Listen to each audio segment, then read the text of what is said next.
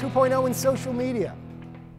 I presented social media at this point in the presentation because I want you to focus on all those other things first. Those other things are extremely important. Your social media marketing campaign will not be successful unless you have great content. You have a fantastic website that is featuring that content, that's optimized for lead generation, and you have a program in place to get more people to that site that are searching on Google.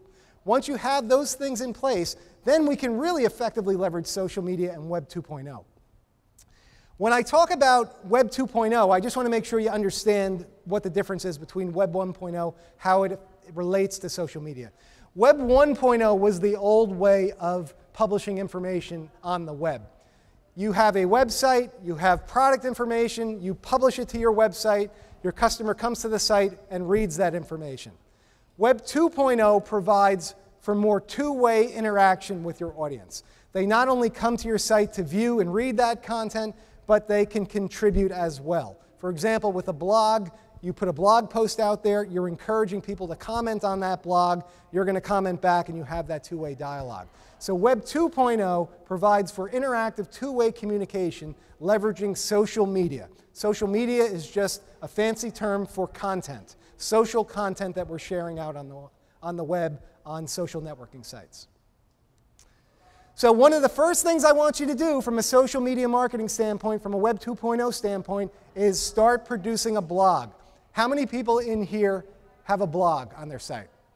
Okay, a handful of you. I want the rest of you, if you're interested in generating more leads, to start producing a blog.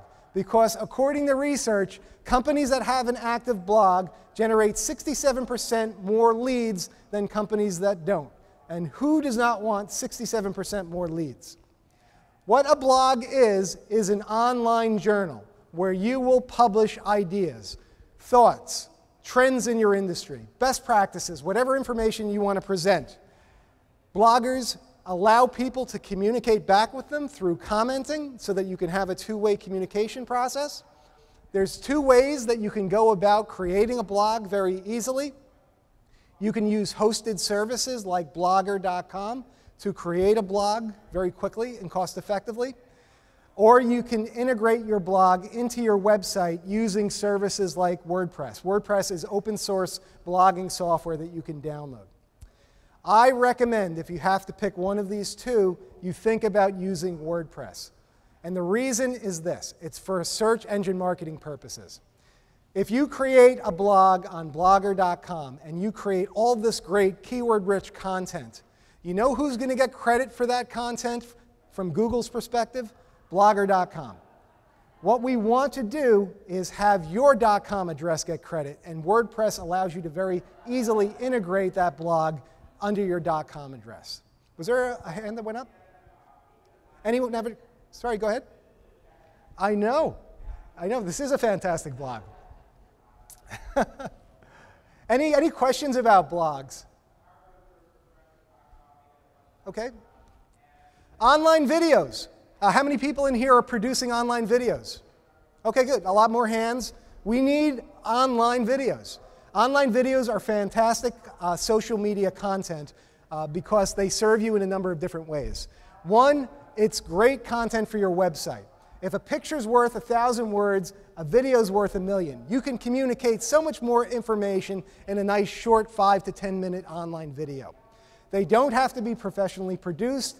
A simple digital camera will allow you to get the job done. The key is you have a good idea, a good best practice that you want to film. What you want to do is set up a destination on YouTube where you can publish those videos and then integrate them into your site.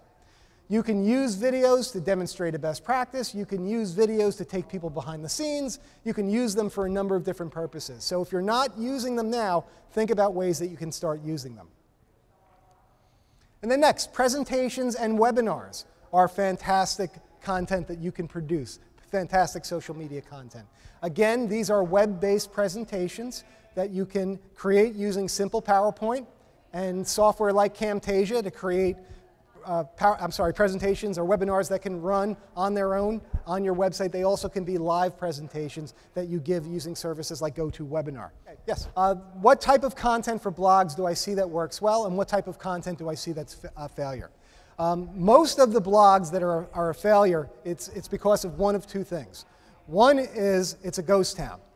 There's a blog that's there, and there's a new post maybe once every 3 months. Blogs are designed to be updated frequently, ideally weekly, if not more often. There's some companies update their blog multiple times per day. So having an active blog is extremely, extremely important. The second thing is you want to make sure that you're focusing on information that your customers will find valuable. You can't just be selling. Blogs that just focus on selling, selling, selling are not successful. Some examples of types of things you can blog about. Let's say there's an important article in a trade publication that you have a unique perspective on. Write a blog post about your unique perspective on this article and then link out to the article itself. Let's say that a customer asks you a question. You can respond to that customer's question on your blog. Let's say that you see a trend developing in the industry. You can talk about that trend. You have a new white paper that people can download. Blog about that. Blog value, blog often, and you will be successful. Yep, the question is blogging worth it? It's going to take time to keep a blog active. Are you going to get that return? Are your customers going to view it when they're visiting all these different sites? And what I have found is that a percentage of your customer base will not. A percentage of your customer base will. And it's a generational thing. Your older customers, they're not going to read your blog on a regular basis. But the millennials and Generation X, as they start to do business with you on a regular basis, they're going to be looking for more social content. And the blog is one of the quickest ways that you can start integrating social content into your site. So I think it's something you need to test and make sure that your blogging value, it doesn't work for everybody, but it works in a lot of cases if you have valuable information to share. Yeah, there's a number of ways that people can subscribe to receive your posts automatically so that you don't have to. And also, we're going to talk more about social networks in a few minutes, but a great strategy is, okay, I have my blog post out there. I'm going to share that on Twitter, on Facebook, on all of my social destinations so that people can learn about it. Okay. All right, now, social networks. How do they fit into this equation? And the reason I spent so much time talking about content is because that's where you need to begin with social media marketing. You need to begin with the social media, the information you want to share, not with the social network. Too many times companies rush to the social network. Let's create this page on Facebook. But now, what the hell are we going to do with it? What are we going to put out there? If you think about the content first, think about how it works on your website, think about how it feeds your search engine results, then it's going to be easy to create your Facebook page because you know exactly what you're going to be sharing. So I want to talk just briefly about what I mean when I talk about social media marketing, because there's a lot of different perceptions of it. I like to think of it as public relations. Good old-fashioned public relations. However, instead of pitching the media, we're pitching our peers. In the old way of public relations, we had to reach out to an author, to an editor, to a publisher and say, look, I have this great information that your readers would love. Would you share it with your readers? And if they liked it, they'd put it in their publication, and that's how you'd share it. Social media marketing is exactly the same thing, but instead of pitching the media, we're pitching our peers. We're pitching our followers, our connections, trying to get them to take advantage of our information, to find it valuable, so that they'll share it with their network of friends and followers and connections, and so on, and so on, and so on.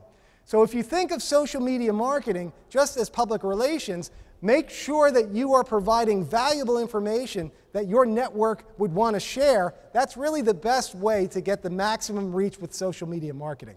It becomes viral at that point. So think of it as public relations, send out valuable content, and you will get those results. So let's talk a bit about the social networking landscape. There's two different types of sites when we're talking about social networking. There are relationship sites and there are content sharing sites. The primary relationship sites, LinkedIn for connections, Facebook for friends, Twitter for followers, and Google Plus for circles. Then there are content sharing sites that focus not as much on who that person is, but what type of information is everybody interested in. YouTube for videos, SlideShare for presentations, Pinterest for photos and images, and Scribd for documents. There are many different types of content sharing sites. So the strategies are a little bit different when you're trying to focus on these different sites.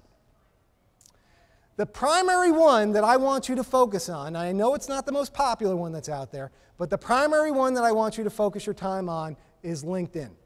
And the reason is LinkedIn will generate many more leads for you than Facebook and Twitter. It's the place where people go to conduct business. How many people in here have a LinkedIn profile? Okay, great, great. Those of you that do not, go back and set up a LinkedIn profile. LinkedIn is the business-focused social networking site. 175 million members, not nearly as large as Facebook. However, it's a very, very focused group. It's a place where you can go and set up a profile for yourself, which is in many ways like an interactive resume on steroids.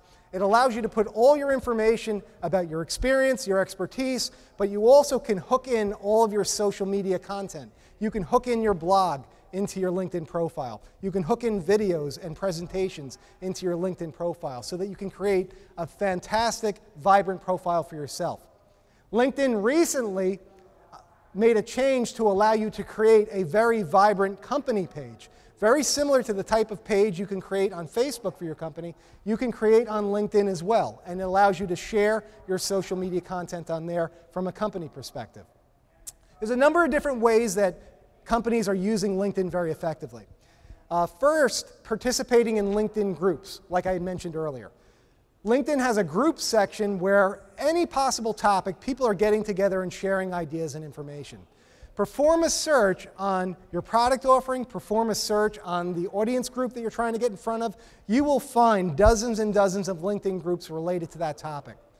Join those groups, start sharing your valuable social media content, link people back to your website for more. It's a very, very valuable tool for attracting people leveraging this social networking site. LinkedIn also has a section called Answers that basically allows people to submit a question, and then others can respond to that question with an answer. It's a great way of showcasing your expertise and, again, referencing your site for more. Also, salespeople find that LinkedIn has eliminated the cold call. No longer do you have to pick up the phone and dial for dollars hoping that people will answer. What you can do is start performing warm calls with LinkedIn. If there's a company you want to do business with, you can perform research on LinkedIn and figure out who are the right people from that company that I should be talking to, based on title, based on a number of different values. And then you can look at that person's LinkedIn connections and see, do we have any connections in common? If you do, you can reach out to one of your in-common connections and say, hey, Joe, would you mind introducing me to Frank? I have some information I think he would like. It's a great way of building those connections without having to worry about pestering people. Next, Facebook. Facebook is the social, yeah, go ahead. Yep, the question is, and you probably are starting to get these yourselves, you're getting LinkedIn invitations from people you don't know, companies you don't know, countries that are not your own. And what should you do with these? If people join your LinkedIn connection and they become a connection, if you have it set up this way, they can see your connections unless you hide them. What should you be doing? What I try to do is I only try to connect with people that I've had some kind of interaction with. I either met you at a conference like this, or I spoke to you at some other event, you picked up the phone and called me, or we had some type of valuable discussion in a LinkedIn group or in some other social networking site. Those are people that I have as my active connections. If I don't know who they are, I don't accept their invitations because I don't know what their intent is. You know? Sure. Yeah, the question is if you're not comfortable with your suppliers seeing your customer list in your connections, either hide your customer list or don't connect with them. You have to do it on a case-by-case basis.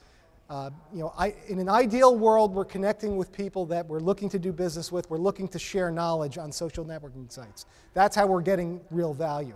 If you're not willing to do that, or you don't want to do that because you're concerned about your customer list getting poached, then you probably should either not participate or you should hide your connections. But what I'm finding is that more and more companies and more individuals are being more open with LinkedIn, and they're not seeing the bad effects that they would think as long as they're careful about who they connect with. Okay, Facebook. This is the largest social network out there. They hit 1 billion members. And companies are trying to figure out how to integrate Facebook into their marketing mix. Facebook gets the most attention because it's the most popular. A lot of people have Facebook accounts already for personal purposes, and they're trying to figure out how they can integrate it into their business marketing mix. And what companies are doing is basically setting up a destination on Facebook, setting up a page for themselves. And what I want you to do, if you're going to be doing this, make sure you have a great website and great content first, because I think your Facebook page should look like a blog. Basically, posting valuable content that people can find on your site on a regular basis, a great compelling headline, a photo, a brief description that's keyword rich, and then a link back to your site where people can read that article in detail, read that blog post in detail. The strategy is, on one side, we have a great website that we're trying to attract people to. On the other side, we have Facebook, which already has 1 billion people there. Let's bring our content to them. So that's sort of the two-prong approach. Bring your content to Facebook, try to attract those people back to your site so that they can become a lead. That's where a lot of companies are missing the boat. They're not connecting their website in with their Facebook page because they love their Facebook page, but they're embarrassed of their website. That's why I wanted you to focus on your website first. Yeah. Yeah, the question is, if you have a company page, as well as salespeople have their own individual pages Facebook accounts for themselves, and you're all sharing that information, is it too much? It kind of depends. Facebook, I'm back and forth on Facebook as a business tool. I think a Facebook company page works very well. Salespeople using their individual Facebook accounts to connect with customers, that makes me a little concerned at times, because customers are going to see all their Facebook nonsense that they're doing with their family and friends. Is that bad? Maybe it's not bad, but it's not something that I necessarily want to do in a lot of cases. That's why I encourage salespeople, you want to do that type of sharing, you want to do that type of connecting, do it with a LinkedIn profile, because it's more of a business place to do it. Is it overwhelming for customers if they're seeing it on salespeople pages as well as on your business page? It may or may not. If it's redundant, it might be overwhelming. If it's a salesperson's unique take on an article that you posted on your Facebook business page, then maybe it would add value. It depends on what they're posting. Okay? Yeah. I'll try and summarize the question. Some individuals are setting up kind of business purposes, marketing purposes on their individual Facebook accounts. And Facebook is trying to discourage that. That's why they let you set up Facebook pages. But there are some limitations on what you can do on Facebook pages versus on your individual profile. I know that Facebook is rapidly evolving the business page, adding more capabilities. The other problem that you mentioned is that if you're stuck and you're not sure how to do something, there's no one there to help you. That's the case. Facebook is not there to help you in a lot of cases.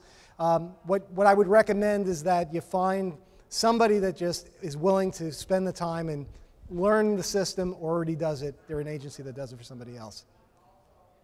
Yeah, I'm going to say there are a lot of online resources. You want to be on top of social media marketing and online marketing. Mashable.com is a fantastic site. And also, if you go on YouTube and you perform searches, how do I do this on Facebook? How do I do that on Facebook? There are a lot of tutorials that people have created. So there's a lot of content that's out there. Mashable, think of it, it's a news site that aggregates useful information from an online marketing perspective. Okay, Twitter is a fast-paced social network for shouting. This is a place where people will go and just start broadcasting information to people that want to follow it. You can follow anyone on Twitter, anyone can follow you. The difference between this network and the others is there's no permission base. You don't have to accept somebody's follow or whatever. Anybody can follow anybody. So companies are using Twitter as a broadcasting tool, letting people know if their blog posts have been updated, letting people know of targeted promotions and specials. So Twitter is a lot more fast-paced than the others. Actually, I find that Twitter is difficult to get your message out in front of people because depending on how many followers they have, they're getting hit every second with a new tweet, It's hard to get your message there. So I found that LinkedIn has been more of an effective tool in terms of getting information out.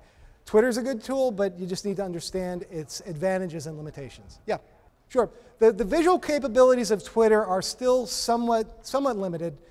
You can, with your tweets, post pictures. You can, with your tweets, post links out to videos, and now they're starting to embed them a little bit more. It's not as visual as some other social networks that we're going to talk about. Google+, this is the latest entry into the relationship-based social networks. You may be thinking, why do we need another one? Well, Google can't sit this one out. Google needs to get in on the action. And they did actually add something unique to the social networking mix. I mean, it does everything that the other ones do. It allows you to have video chats with people. There's a number of capabilities, but what I found most interesting about Google Plus is they allow me to organize my connections. So I don't have to send the same information to everybody. My problem with LinkedIn and Facebook, if I'm going to share something, I'm sharing it with everybody, no matter who they are or whether or not they're interested. Google Plus has added an element called circles. So you can create separate groups of your connections. A group for your customers, a circle for employees, a circle for family members, a circle for your board of directors, a circle for your bowling team. And then when you're sharing information on Google+, you can send it only to the circles that would find it interesting and relevant. So this is an innovative way of approaching it. The other services, the other social networking sites like Facebook and LinkedIn are trying to figure out how can we retrofit this into our service. So I don't know if Google+ is going to be the dominant social network, but I do know that they are changing the game in terms of how people are sharing information, and they're doing it in a valuable way. Yeah, the question is, can Google+ be linked into your website the way that Twitter and Facebook can? Not as sophisticated as the other. Google+ is getting there. I mean, even on Google+, right now, you can create a page for your company, but it cannot be a branded page that includes your company's name. It's a long string of characters. So they're trying to quickly evolve the service. They have a lot of catch-up to do, but I think that this concept is one that I'm happy that they added into the mix. Any of the Google services, if you have ever logged into Google, you have a Google+ account. So they're integrating it with all their different online services, and it's kind of a blurred mix, but they're getting all this data from all of these different directions. It'll be interesting to see how this evolves. Okay, let's switch gears and talk about content networks. YouTube is probably the best content network for videos. This is actually a site that is visited very, very often for people that are looking to learn anything. I bet you could go to YouTube and get the equivalent of a master's degree just watching videos on all these different subjects. People put so much information out there. I told you about why you should create videos before. You should create a channel on YouTube for your company.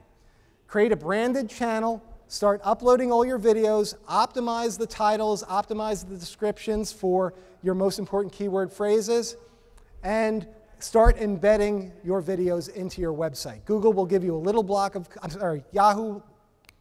YouTube will give you a little block of code that you can embed into your site so that the videos can run within your site. YouTube videos are also bubbling up in the search results, so you'll see them on the first page. So there's a number of reasons to take advantage of it. We talked about visual social networks before. This is probably the most visual social network. This is the newest entrant, Pinterest, and it's very popular. It's growing. A lot of people like working with it. Think of it as a virtual scrapbook. People are going online to different sites. They're finding photos they like. They're finding images they like, and they're pinning them into their little virtual scrapbook. So companies are creating Pinterest accounts so that they could showcase products and ideas and other information. So how many people have a Pinterest account? I know you guys do. Okay, good. I see more hands for Pinterest. So it's something I would experiment with because your industry is a very visual industry. You have a lot of great information to share in a visual way. Pinterest is perfect for that. Yeah, right now Pinterest doesn't allow that level of focus. Pinterest isn't as much thinking of themselves as a business marketing destination. You can target brides, just include descriptions that they would like. A lot of brides are using Pinterest to basically create little scrapbooks of, I like this floral arrangement, I like this dress, So there are ways you can target specific demographic groups, but just not geographic, okay? There are other content sharing networks that are out there. SlideShare for presentations, Flickr for images, Scrib for documents. So, think about ways. What we're trying to do is get our content on as many sites as possible, is what we're trying to do.